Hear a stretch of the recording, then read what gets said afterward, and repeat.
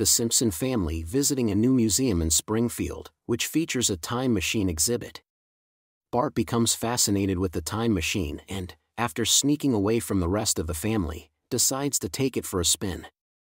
He ends up traveling back in time to the year 1969, where he meets a young Homer and Marge. Bart is thrilled to meet his parents as teenagers, but realizes that he needs to be careful not to disrupt their past or he could alter the course of his own future. He decides to follow them around town and observe their behavior, hoping to learn something new about them. Along the way, he also meets a teenage Seymour Skinner and a young Ned Flanders. As the day goes on, Bart becomes increasingly worried about altering the past, especially when he sees a teenage Homer getting into trouble with the law.